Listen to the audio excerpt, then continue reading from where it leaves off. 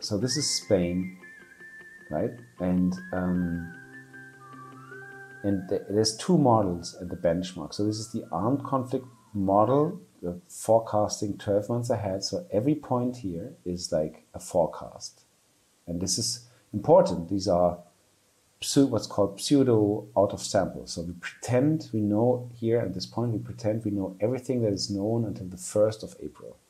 That means we have the data from March, right? Basically, 1st of April means like the March data.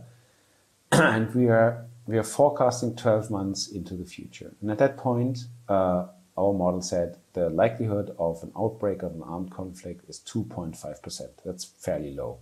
Yeah. And what you see here is like you see this kind of slight curving up and then like this jump. That's September data point. That's the jump.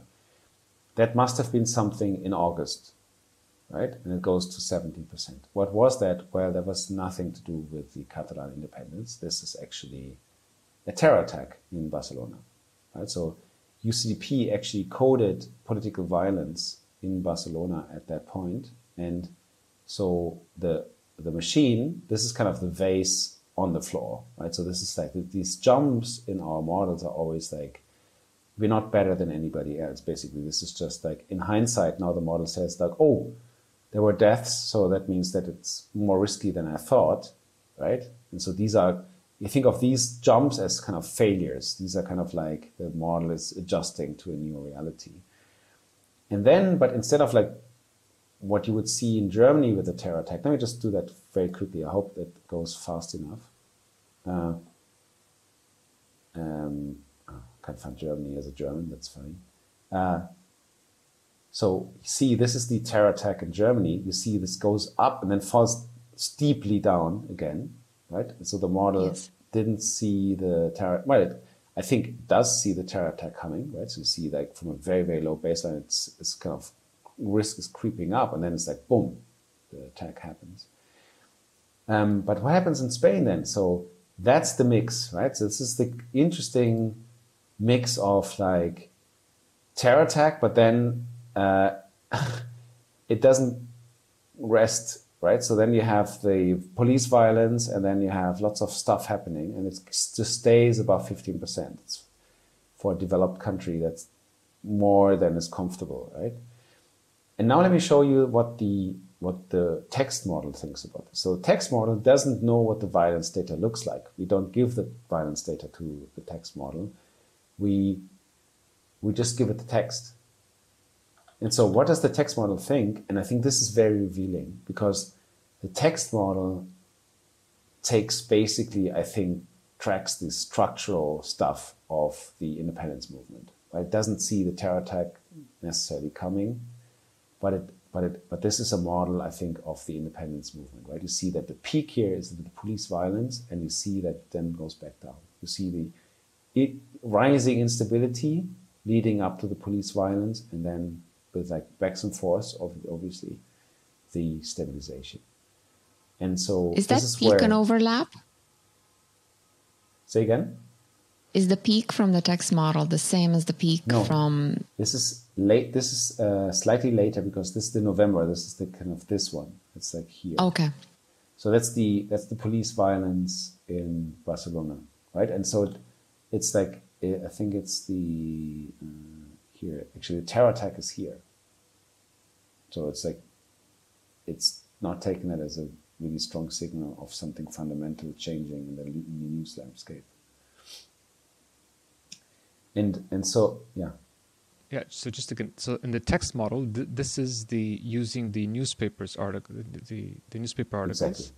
And the best model, the one further up, that is basically referring to past events.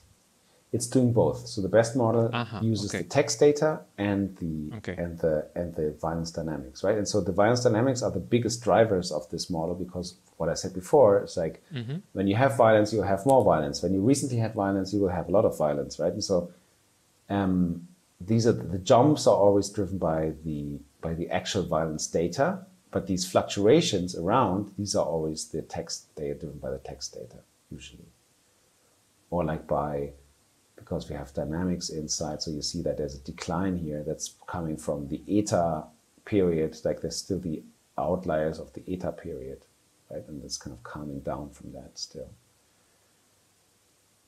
So that's how the model works. And here you see the topics, right? You see there's a lot of writing about competition in sports in Spain always, because it's always very football-y. There's a lot of football stuff in Spain. Let me give you more interesting country. Let's take the United States.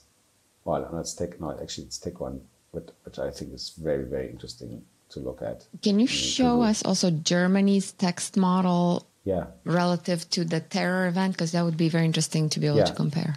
So let me show you this, for example. Like this is Peru, right? And you see that the best model doesn't do a lot. It just fluctuates back and forth. And uncomfortable levels, right? Europeans would not be happy with this kind of like level of fragility. This is literally a level. This is literally a fragility measure, right? So this level of fragility, Europeans would not be happy with, but okay, it's fluctuating around. Now, what you see here in the text model is that it's coming from something that's really terrible to something that's much more stable. And then recently, right, with the turmoil, the auto coup, and all that, it goes back up. And so, what you see in the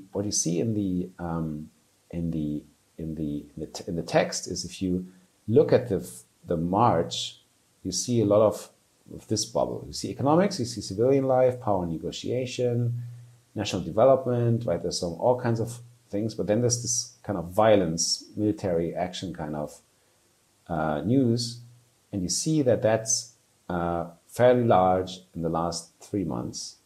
And my hunch is that here, that's the peak, right? January here, that's this one, that's the jump up. The jump up is like, you can't see that here. There's no jump up here because there was no, according to UCP, there wasn't any political killing. Or if there was just one or something, but then the news landscape changed completely in December, 22, and so that's that jump, and that's this thing here that kind of completely changes, the attitude completely changes, and so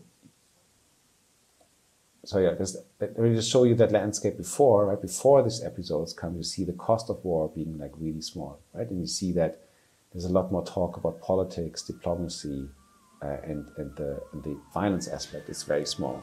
And so that's what kind of this thing going higher leads to, what leads to these higher risk estimates.